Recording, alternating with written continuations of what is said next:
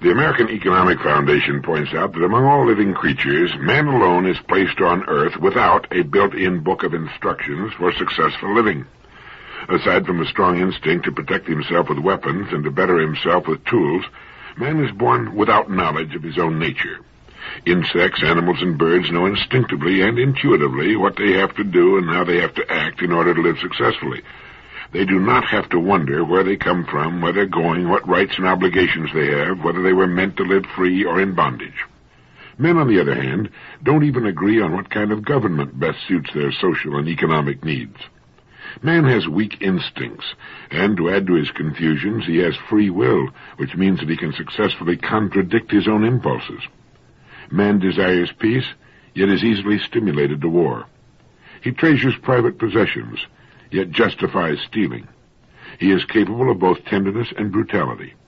In other words, from the beginning, our ancestors were the original crazy mixed-up kids, and it must be admitted modern man is still far from rational. His only clues to the rules that will assure an orderly, productive life lie in the history of human experience, the written record of the socio-economic experiments and ideas that succeeded and of those that failed. The trouble with record-keeping, however, is twofold. First, man did not learn to write until about 5,000 years ago, and second, most of the writers of history have not always told the truth. In the written history of man, however, can be found a set of operating principles that has been proven many times over to fit the nature of man and to create a climate of progress. By studying these principles, man can gain knowledge of his own nature and learn how to act in ways that benefit rather than injure him. And heading the list is man's most important need, freedom. There is no evidence in history that man can prosper without the exercise of freedom. For example, in the communist nations of Russia and China, where more than 50% of the labor force is devoted to agriculture, food is chronically in short supply. In the United States, however, about 7% of the free labor force raises more food than the people can possibly eat. And along with bountiful Canada, we sell food to Russia and China to make up their shortages. And I just read in the Miami Herald that looks like we'll be feeding them for some years to come. The most obvious natural trait of economic man is that he does his best work, that is, makes the best use of his muscular and mental energy when he is free. He produces best when he is making his own plans and devising his own methods of carrying them out, with the knowledge that whatever the results may be, they are his results, and that whatever the fruit of his labor may be, they too are his. So it's clear, therefore, that the first requirement of prosperity is individual freedom of choice and action. But I'm not too sure that this story is being properly told to our young people in school, nor has it been properly told for decades. In June 1972, an article appeared in the Intellectual Digest titled, "Never Underestimate the Power of Children." It was written by Rudolf Dreikers, M.D., Professor Emeritus of Psychiatry, Chicago Medical School, and Director of the Alfred Adler Institute of Chicago, and by Bernice Bronya Grunwald and Floyd C. Pepper, who is Coordinator of Instruction, Multnoma's County Intermediate Education District, Portland, Oregon. In the article, it's pointed out that although we assume that many children could achieve more than they do, in many instances we equate what the child is doing with what he can do. Educational progress depends on the ability of the teacher to perceive the untapped resources of the student and to develop techniques of using these resources to best advantage. In both regards, our present culture is remiss. We hardly acknowledge the tremendous potential of each child, and we simply lack in our educational institutions the ability to evoke their latent talents. Indeed, it often seems that we systematically prevent the development of children while trying too hard to foster it. They go on to write, while we cannot base our estimate of the child's potential on any reliable proof, we find some agreement among people with vision that we're all operating at about 15% of our potential ability. If anything close to this estimate is correct, then we can attribute this general artificial restriction in our functions to the practice of impeding the development of our children. We have advocated for many years the proposition, they write, that children could learn within the first 10 years everything that presently a college graduate knows.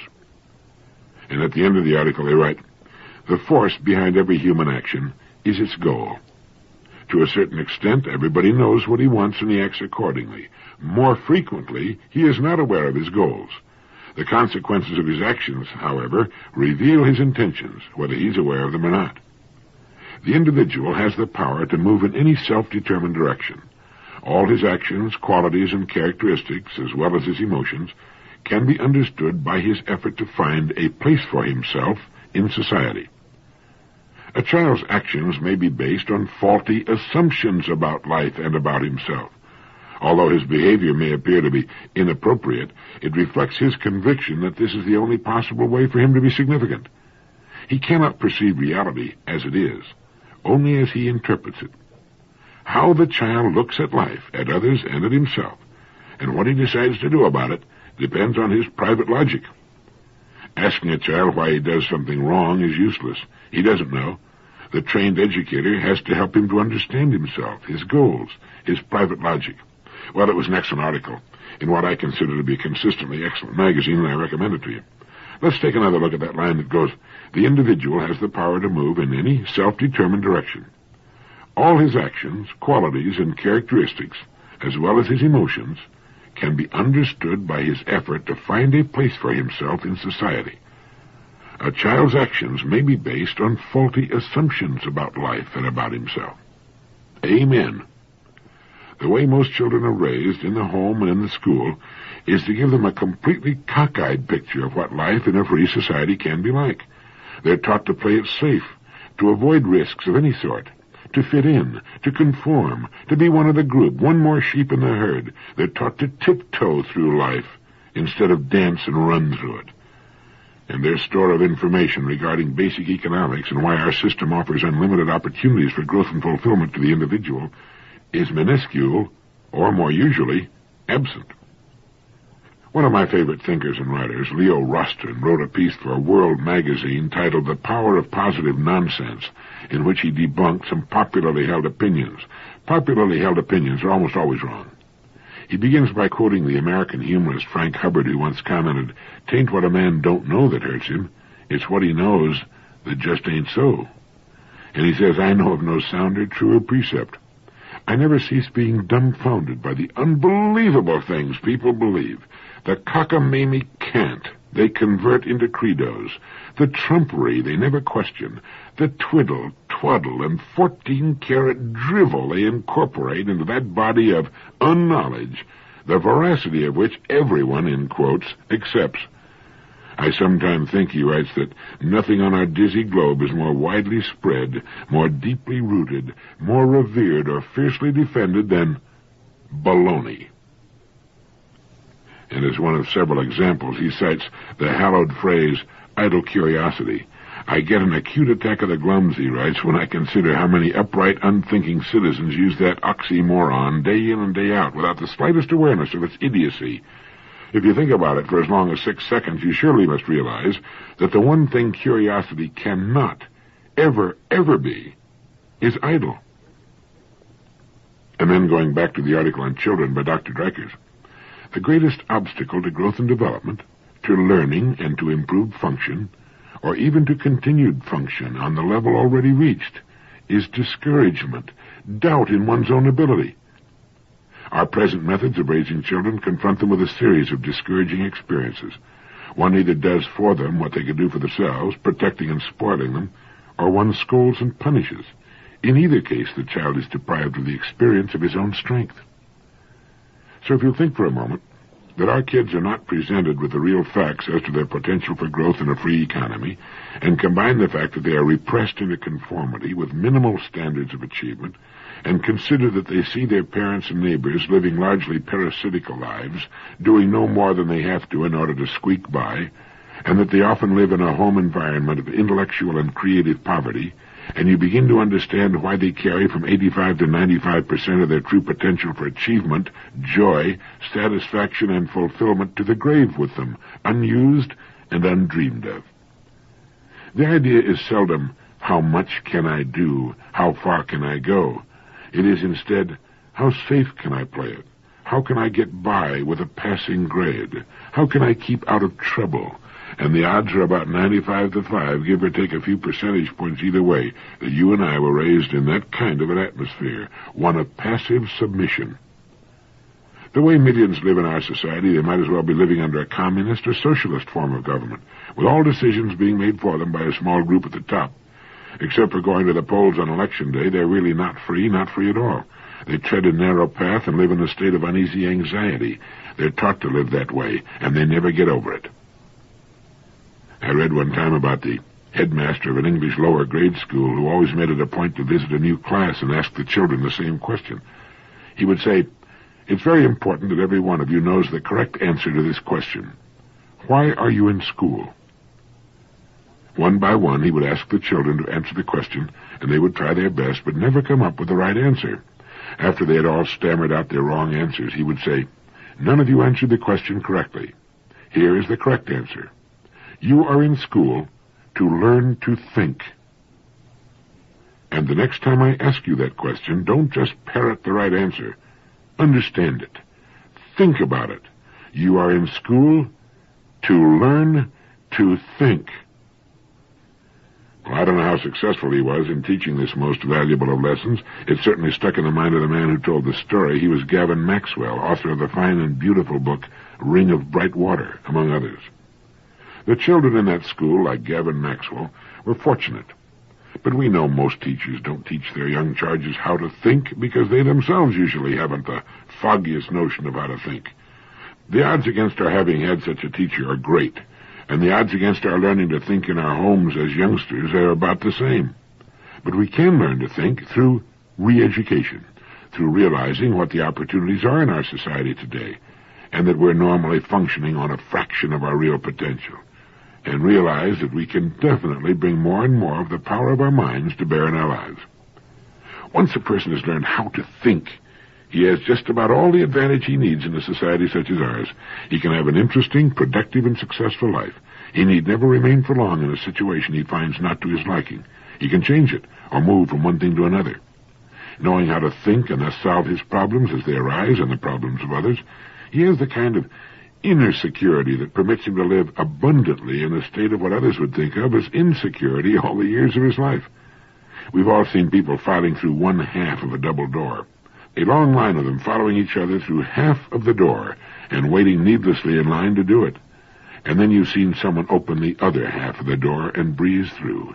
Immediately, people will plunge in behind him, but it took him to think, to ask himself, "I wonder why we're all going through half of that door like a bunch of stupid sheep." It was designed to handle twice the traffic, so he opens it and he goes through life like that, opening obvious doors, at least obvious to him, while others follow his lead. He'll do that in whatever field he chooses, simply because somewhere along the line he learned to think. Perhaps it was a wise teacher, like our English headmaster. It may have been his mother or father. But somewhere along the line he learned of the almost limitless power of his mind. He learned to be curious. He learned about the gold mine between his ears, and he formed the habit of using it. Successful people are not people without problems, as a wise educator once put it. Problems are much the same for all of us. Successful people are simply people who've learned to solve their problems. They've learned to think. We mentioned at the beginning that the first requirement of prosperity is individual freedom of choice and action. Several years ago, Frederick R. Capel, chairman of the board of the American Telephone and Telegraph Company, told about a study the Bell system made of the relationship between profits and performance in American industry. They started with two questions. Does profit do anything? Is it only a result, or does it also cause things to happen that affect our economy? Their conclusion was that good profit, good business performance, and healthy economic progress all go together. But the men who made this study went further. Good profit, they suggested, does much more than parallel good performance. It's one of the essential factors in bringing good performance about. The other essentials named were good management and a good product. In other words, good profit is by no means merely a result. It is also causative, dynamic, and energizing. Of the businesses analyzed, those that earned well had better growth records, with all that connotes of value delivered to consumers, than those that earned poorly. The more profitable companies put more investment, including more retained earnings, into new and improved equipment. They did more research and more innovating. They offered better job opportunities, and they contributed more to community well-being. Thus, the study group suggested that good profit should be regarded as a prime cause of economic and social progress. Profit, they felt, is not merely an end result of the business process, but a lively, functional element that does indeed cause things to happen. Now, this is the point that so many well-meaning but off-base social reformers miss. They keep seeing profit and the average working person as somehow separate and unallied. They fail to see how profit earned by a commercial organization can do any good at all for society as a whole. But that's exactly what it does best. Profits are not drained off and put in vaults or buried in bomb-proof caves. Profits go to work. They're invested right back into the economy in the form of new and better tools, expanded industry and products and services. Profits go into the pockets of all the people. The best-paid human beings on Earth, with the highest standards of living on Earth, will always be found in the zones of profit. The least profitable a company or a country or an entire part of the world, the more downtrodden will be its people in all areas of their lives. They will have less money, less food, poorer shelter, poorer schools, poorer medical attention, and so on. Profits to a business can be compared to a salary for a person. The more there is, the more gets pumped back into the economy, the more is spent. Cutting down on profits is like cutting down on a man's wages. It doesn't only hurt him and his family. It hurts the whole community. Everybody loses. Even taxes come out of profits. Profit is a prime cause of economic and social progress. It is not merely an end result of a well-managed business, but a lively, functional element that causes things to happen. And I believe that we're swinging around to a well-ordered, human-directed attitude toward business and profits never before known in the human community. I don't think we've even gotten started yet. For every good idea that's been developed in the past, there are 1,000. There are 10,000 yet to be developed.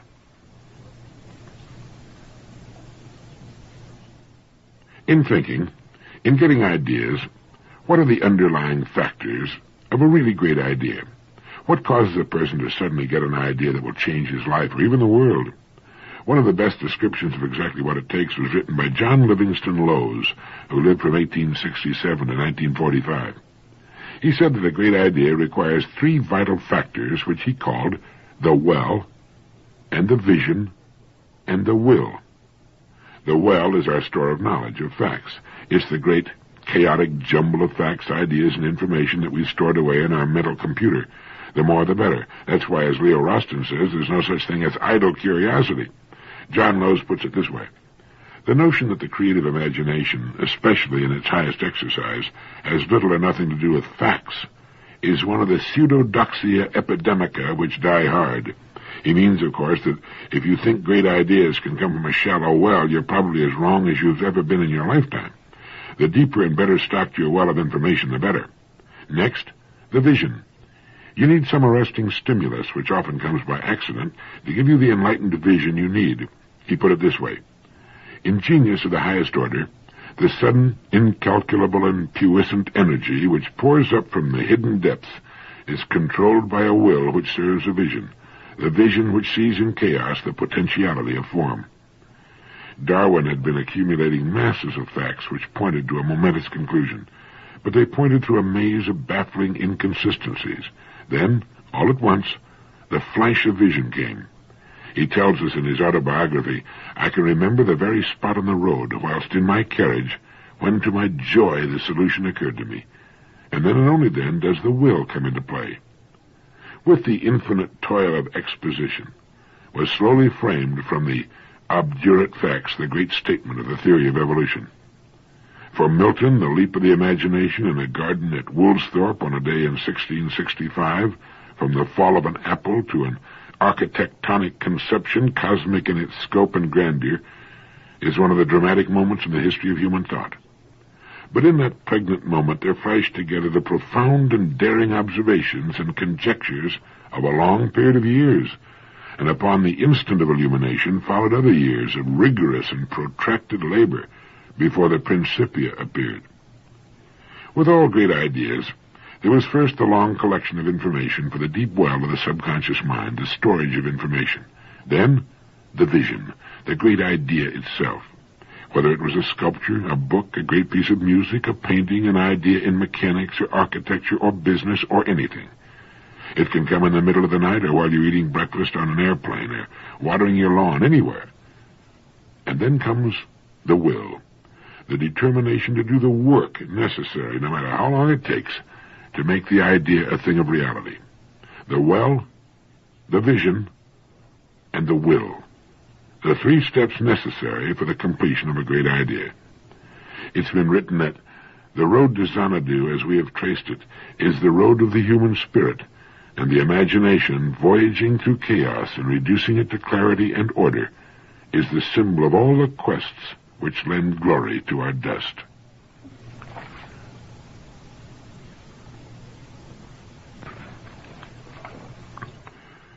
In talking about ideas that we want to pass along to our kids, in school and more importantly in the home, of all the qualities that parents can instill in the children, which would you say is the most important? Sometime back, the editors of a business magazine conducted a survey on what qualities it takes to be successful. They didn't indicate what they meant by successful, but since the survey was by the editors of a business magazine, it was naturally assumed that what was meant was success in business. Well, interestingly enough, the same number 1 quality emerged for success in business that came up for success as a father or mother.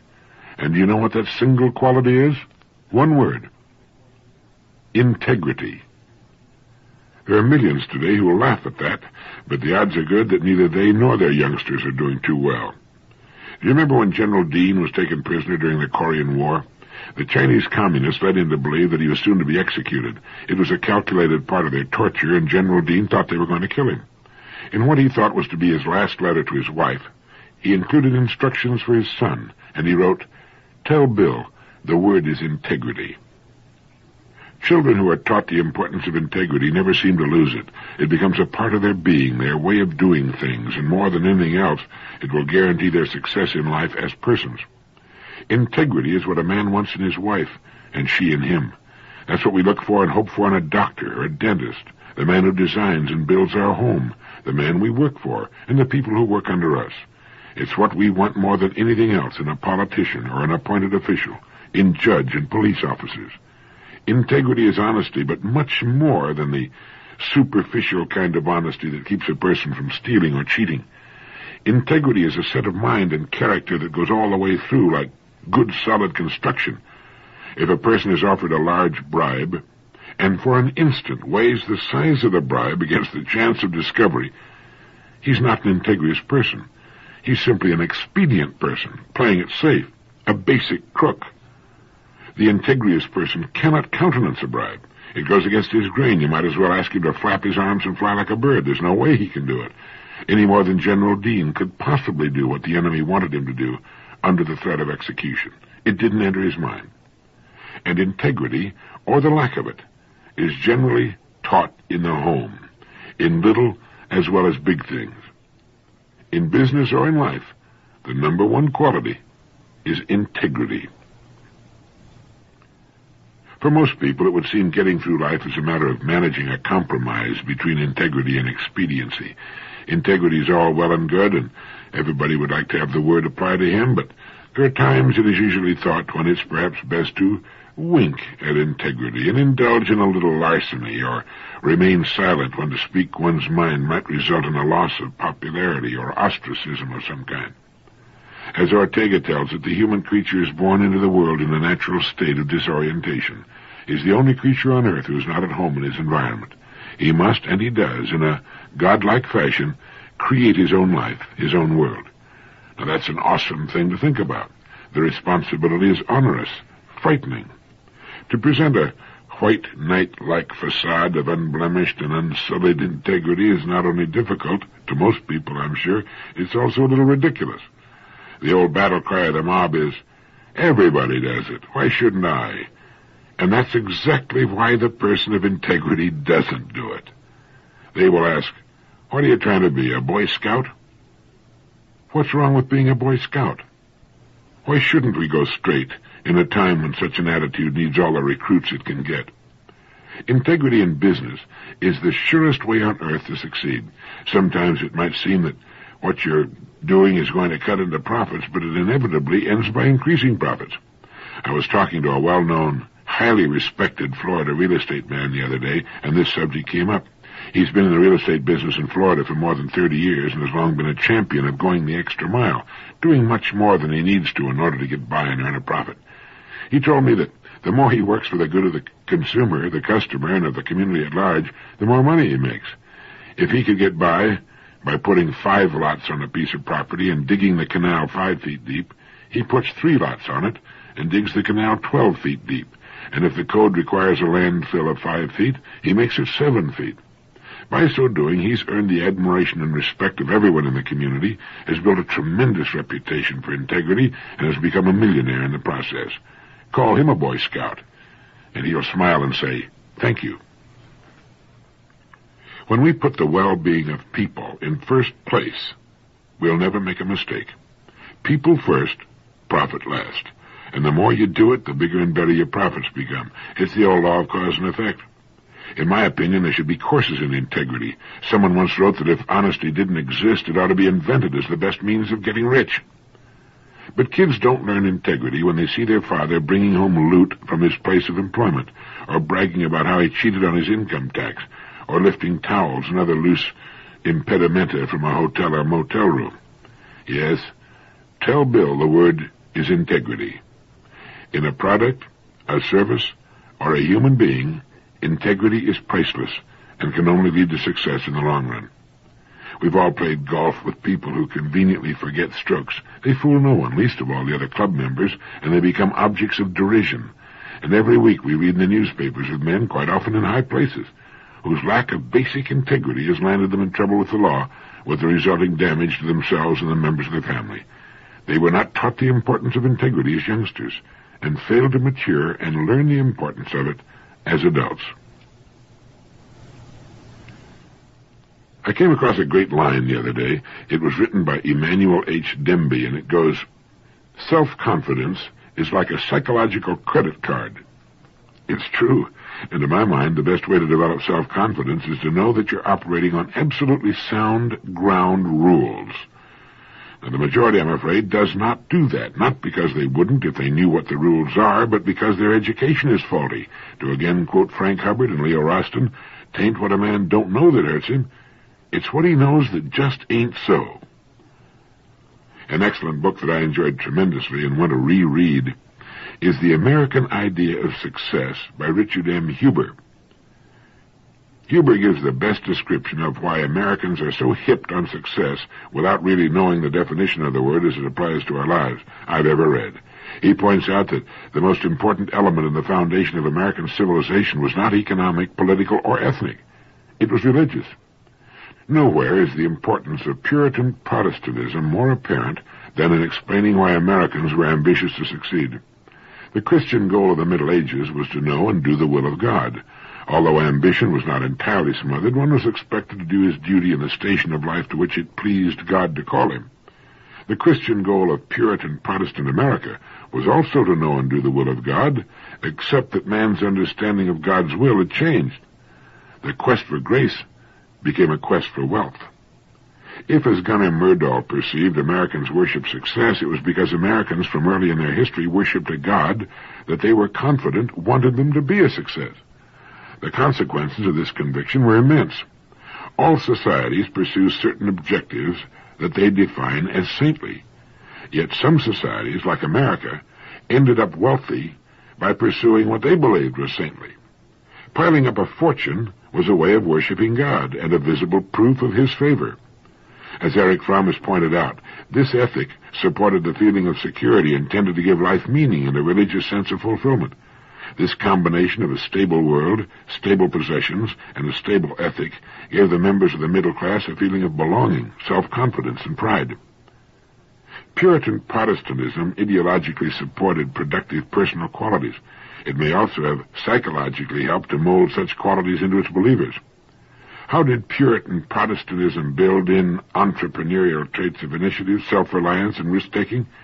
Well, rather than a priestly intermediary standing between man and God within an authoritarian framework, which might have led to passive dependency, Protestantism stressed individual decision-making, with no intermediary between man and God. This process translated itself into individual decision-making in secular affairs. The burden of private judgment with respect to sin was carried over to an acceptance of the burden of private judgment in business, a confidence in oneself to make decisions, to innovate, to act. This foundation of religious values and their psychological consequences was strengthened by other causal forces that helped to explain why Americans were ambitious to be successful.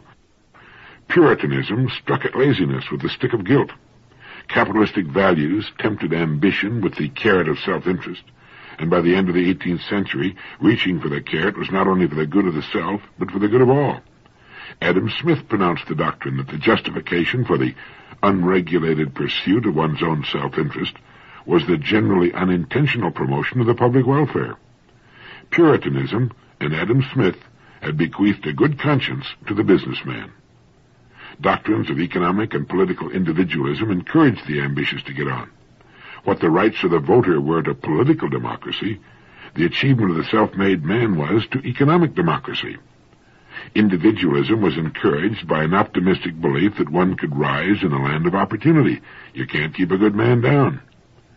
In the American open-class system, status was attained by achievement rather than by ascription.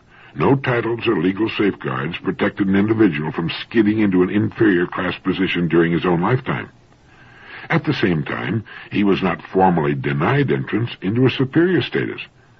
Every generation in America has had its nose pressed against the window pane, dreaming above its station, and encouraged to do so by the values of the society. And one of the shaping influences for this competitive drive was the school system. Americans had faith in education as an escalator to lift their children to a higher economic and social position. Designed to arouse the competitive drive in children was a whole battery of marks, prizes, and degrees from the first grade through high school that measured how a student stacked up against his schoolmates. What instilled ambition in a child was a process of thinking in which achievement was measured by a recorded reward. After graduation, the reward was simply shifted to money. And the drive for money was occasioned by more than just the desire for money and what it can buy. Money and the education it confers on following generations in America determines one's social standing. If not in the first generation, certainly, if there's enough money, in the generations to follow. The most socially prominent families in America are built on nothing but great piles of money. Some of them may be able to trace their ancestry to the Mayflower, but passage on that small and beat-up vessel was not obtained by one's social standing. I think it's a wonderful thing that a person's standing in the community does not rest upon the titles of his ancestors. As someone has commented, the best part of such people are often underground. But to equate social standing with a lot of money is just as ridiculous.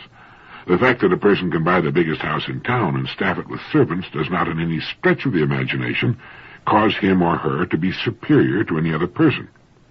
To assume such an attitude is a sign of infantile stupidity. If you've got the money, great.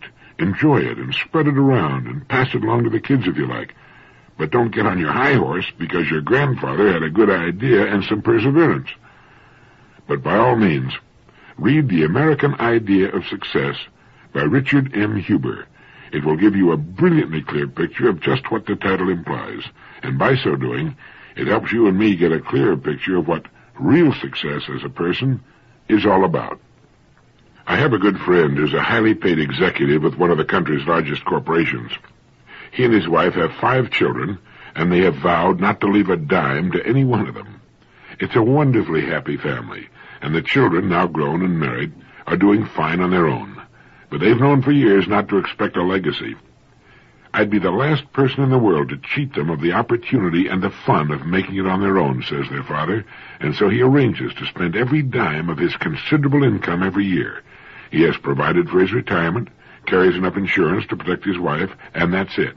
He has a wonderfully healthy attitude towards money and enjoys it fully without worrying about stacking it up. Money is the harvest of our production and can be used to purchase the production of others. It's a good thing, and with it we can live and enjoy the good life, and that's about it. To ascribe other values to it is a sign of immaturity.